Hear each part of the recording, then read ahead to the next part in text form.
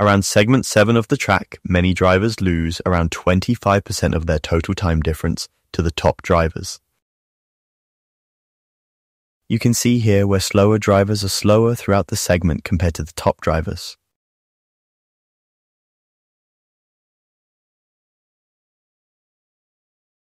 Want to get faster in iRacing? Track Titan gives you automated insights on how to improve. Use code ALGARVE16 when signing up for 30 days of free extra insights. Breaking points and key moments guide.